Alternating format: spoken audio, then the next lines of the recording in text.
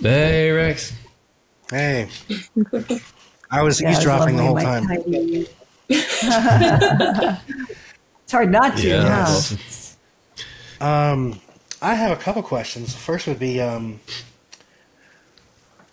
what...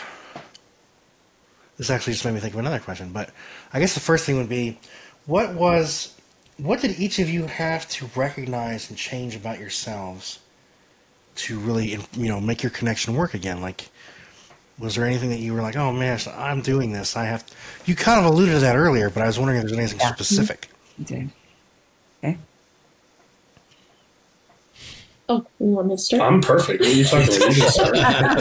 Yes, you are. I understand that completely, Michael. I'm the same way. Some of the things I learned about myself were I was so busy being hyper-focused on everything that Mike did that annoyed me or that I wasn't happy with, that I wasn't looking at my own junk. And really a lot of what I was doing was reflecting on him, how I really looked and felt about myself. And so I realized, wow, I don't like myself a whole lot. I'm pretty hard on myself. I'm getting in the way of being a really good partner and parent to all of these kids because I'm in defensive mode for whatever reason. I also realized that I'm not treating my partner the way I want to be treated. So, of course, he's not going to react to me the way I need him to. What made you drop your guard, though, to recognize that? Because, I mean, even as a human being myself, it's hard to do that sometimes, is to let our guard down and get past our ego. Was there anything that let you do that? I think I just got to the point where I was tired of being unhappy. Whether it was in a relationship with Mike or just myself, I wasn't happy in my own skin. I wasn't happy with me alone. And I was tired of it. Wow. And so I thought, well, Mike can't be responsible for how uncomfortable I am just being in my own skin and myself. So that's kind of takes away that excuse. So I really didn't have any other options at that point. It was just a matter of, okay, this is where I'm at. I don't like it. I can't keep doing the same things and expect a different outcome. So I need to change something. Yeah. To get to somewhere different. So, Mike, despite your perfection, what did you... You guys all laugh like it's not a true statement. Like, come on. Like, for real? Yeah. What was it about you that you had to kind of recognize, like, the dragon that you kind of had to slay to help rebuild the connection and make things work? I think, like, my intentions, like, with the kids and all that, I went with heart with the intentions, but the delivery was absolutely wrong. It was completely wrong. And now it's sitting back. It's funny how Liz was saying the family's back together. The kids, the one that ran away is now back home, and we can go on for hours, right? One is back home now, and the son-in-law is like, hey, I need you to mentor me. It's once I backed off and just stepped away, things like started coming towards me. Rather than trying to make things happen, it was like, back off, see what happens, let them be, and work on ourselves. Work on ourselves. Created a safe container and a space for them to come in when they were ready. Yeah. We just kept putting the little olive branch out there any little way we could. And it's just like, it's going to be on their time frame. So we just had to be okay with that and create the space that they could do that. Yeah, and it works same with the partner. It's like, hey, this is where I'm at, and back off, rather than I was always the aggressor or the chaser, trying to solve the problem immediately. It was like, all right, I'm doing that's not getting me anywhere, so I need to change the way things are delivered and happen. That's interesting. Wow. Do you think, like for me, I had a problem early in our marriage with control, and I wanted to control things. Was that any bit of an issue, you think? Or because I thought it was fascinating how you said I had to stop chasing. When I heard that, I'm thinking, I had to stop controlling things and let go. Mm-hmm. And I thought it was fascinating that everything came towards you when you stopped pursuing so much. But it was the same thing, you think? Yeah. I mean, really, what does life change at the end of the day if a kid's home 5 minutes late past curfew? Is it the end of the world? Is it worth the argument? Is it worth the fight? Is it a one-time thing? Is it a habit? You know, what's it leading to? And it's like, was it worth it to create an argument if they're 1.5 minutes late? Right? It probably wasn't worth it. And now looking back would be like, all right, let's see where this is going and why it's happening, and let's see if we can change some things rather than just picking and pecking at them. See if we can change some things behind the scenes. So that's kind of what I've learned is just the delivery and what's most important, right? And for us, it's most important to have our kids come visit us. Like last night, we had 2 of the kids over at the house and one of the youngest grandbaby, right? And it was great. You know, it was like, hey, and that's the other thing too, is that our kids become older. It's a 50-50 relationship.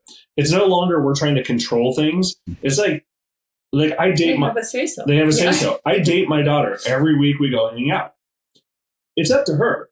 Like whether she wants to hang out. Hey, I text her on Sunday. Hey, do you want to grab lunch? What's your schedule like? You're in college and you're working. What's your schedule like? Oh, hey, I got Thursday night free. I make Thursday night free. We go hang out, right? It's a 50-50 relationship now. And I think that's kind of changed my outlook on everything and how things are approached. Before we're the parent, we're the controlling, albeit, well, not really. They still have a voice, and we found out the hard way that voice can be running away. It could be a lot of things: drugs, alcohol. I mean, we work through everything as far as that goes. That's really well said. That's really cool.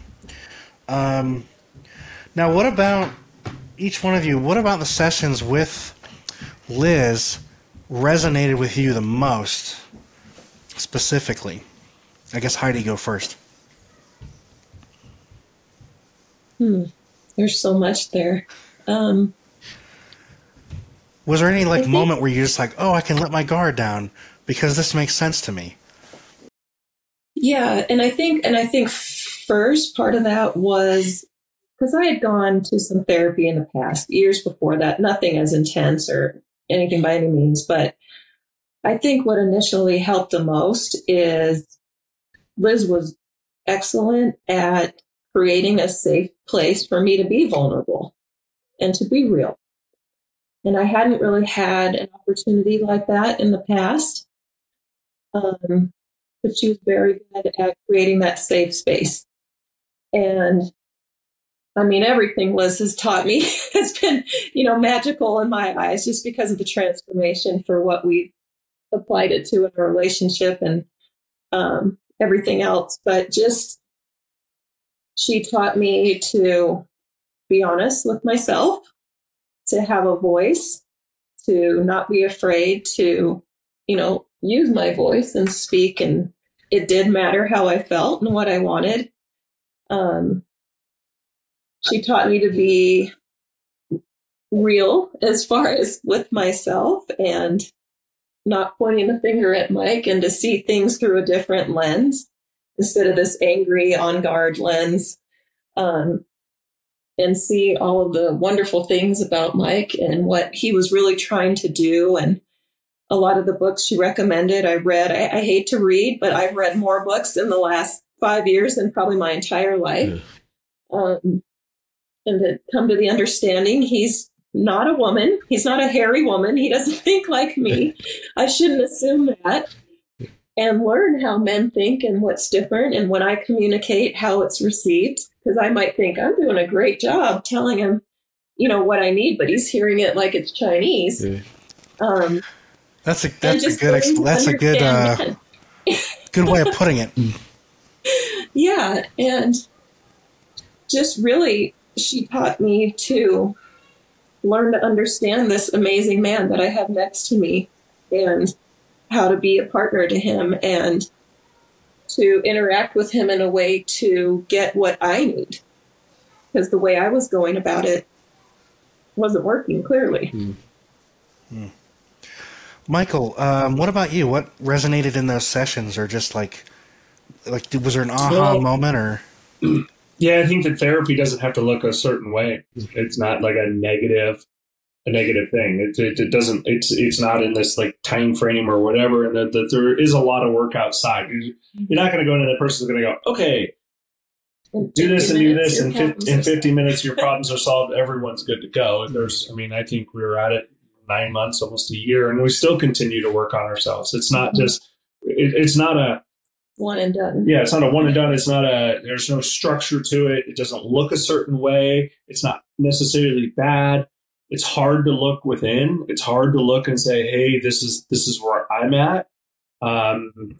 It's difficult, but if something's worth doing, it's not going to be easy. It's going to be hard, right? It's going to be difficult. And we're there for a reason. And like Liz says, it's like you're going to be dealing with this partner, or you're going to be dealing with another partner.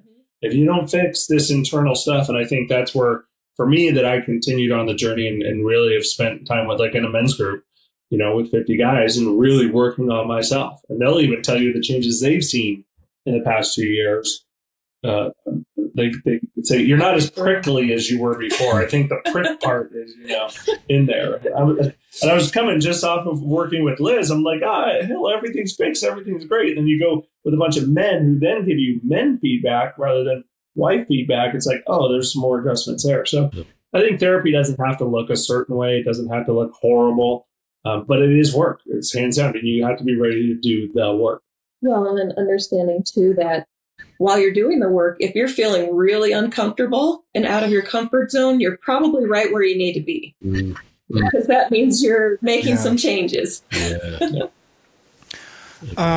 Before we started talking earlier, before we hit the record button, you had mentioned a group that you're a part of, Michael, that sounded really interesting to me, and I wanted to hear a little more about that. Can you tell me, and for our guests, tell us the name of the group and what kind of the purpose and the goal of that group is? Yeah, it's called We Are the They. It's a group. There's a bunch of different groups of us now, but it started with 50 men. I'm in the original group one. We work together. We have a call every week. We get together every quarter as a group and do some adventure travel, swimming with sharks, jumping off of cliffs, running with the bulls in Spain. We do couples work too. We did with Matt Townsend down in Cancun. We've got a couples cruise in January. So we're always trying to better ourselves, being vulnerable men. I know I have 50 guys who will show up to my funeral. I know I have, a group of men that I can say, hey, this is the problem I'm working on. Where is there anyone who has any advice? And it's something that's lacking in today's society, to have vulnerable men willing to talk about real things. Hey, I'm thinking about going through a divorce. I had a guy come up to me with that, and I was like, let's talk right now. Get on and mention it to Heidi. It's like 2 hours on the phone with him, and their marriage they're working on things, and he's not going through divorce, right? Like saying, hey, you need to work on things. Accountability partners. Yeah, we have accountability partners every quarter. We get new ones. We meet all the time. We do mastermind groups where we do breakthrough sessions. What are you working on? What's your share? What's great in your life, and then what are you working on? Those kind of things. And and they've not pressured me. They've talked to me like, hey, maybe you need to deal with Heidi's youngest son, who's gay, to go just sit there and listen to him. Create that container where you can actually hear what his struggles are. What's he working on? And so we do things like that, where we just take one thing that you're working on and try and attack it. So therapy without licensed therapists, basically. Anthony Robbins, Ed Milet, like you're pulling from all these greats, and each of us are teaching each other. But it's that space where we can teach each other. One of the first exercises we did was a circle, and it would be like, all right, who's been divorced? Boom, and you see that you're not alone. Or who was abused as a child? Who's a product of divorced parents, and you're like, whoa, I'm not alone in this world. And I think that's super helpful to be vulnerable. But it's a great group. We also do things like breath work and things like that too. Yeah, we do. I mean, we try to do everything. So that's super cool. You did a deep dive into that group, right? Literally and figuratively. Yeah, literally and figuratively. Yeah, you said you were boxing hammerhead sharks and jumping off cliffs with bulls and. Yeah, we did a Moab rope swing where you jump off attached to a rope. It's pretty interesting, and then I didn't do running with the bulls, but a group of guys did. We're heading to Africa next, or we have our couples cruise. So we do stuff with couples, which is great. And then there's a spin-off, the Queen's Edition, which Heidi's been doing some stuff with them. They travel, do retreats also. The retreats are the best. I mean, I don't know. It's like going away to camp with a bunch of dudes, and then you have therapists come in and you work and speakers and stuff like that. And it's crazy because the most successful speakers, when they get into our group, they're like, I don't need to talk about my success. I need to talk about my failures. When you talk about failures, everything starts to switch. Everything. Hey, I've done this. And it makes a big difference for sure. Wow. That's really amazing. I love that. Yeah. Gosh, relationships are so important, aren't they? So important. Yeah. Mm-hmm. Relationships help our key relationship, and our key relationship helps our relationship. Those connections, yeah. Wow. Well, you guys have been... go ahead, Mike. I was going to say, it's been interesting. I'm the oldest one in the group, and it's kind of like the tribal elder. I'm able to share my failures with the guy. It's not my successes, more of my failures. Say, hey, this is where I failed. You might want to make an adjustment here. I know coming from experience. So the experience has a lot to do with it. I'm sure as a therapy, you've seen many different things where you say, oh, I can apply this over here. And that's how it works in the men's group. They'll be like, hey, well, I worked with a guy who was riding his bike across the country. I've raced my bike across the country. I'm like, do this, do this, do this. It's like, okay, great. So they come to me for certain things. I go to them for certain things. It's nice to have a group of people like that. Well, and I wouldn't call anything failures because according to Liz, there's nothing lost in learning. Yes, right. Yeah, failures are a great teacher, but I think that's really good that It's a great teacher. is sharing that, because a lot of us see things through a lens of this person's perfect. They've made all the right decisions. How do I do that? Yeah. And it's like, no, I've made plenty of mistakes and I learned from them. Correct, yeah. Thanks for joining us today. Hey, do us a favor and take a few minutes to subscribe to our podcast and the Utah Marriage Commission YouTube channel, where you can watch this and every episode of the show. When you hit the like button and leave a comment, your feedback helps us improve the show. And don't forget to share this episode with a friend. You can also follow and connect with us on Instagram at Stronger Marriage Life and on Facebook at Stronger Marriage. Be sure to share with us what topics you want us to explore or what you loved about today's episode. If you want even more resources to improve your relationship connection, visit our website at strongermarriage.org, where you'll find free workshops, webinars, relationship surveys, and more. Each episode of Stronger Marriage Connection is hosted and sponsored by the Utah Marriage Commission at Utah State University. And finally, a big thanks to our producers Rex Polanis and Alexis Alcott and the team at Utah State University. And you, our audience. You make this show possible. The opinions, findings, conclusions, and recommendations expressed in this podcast do not necessarily reflect the views of the Utah Marriage Commission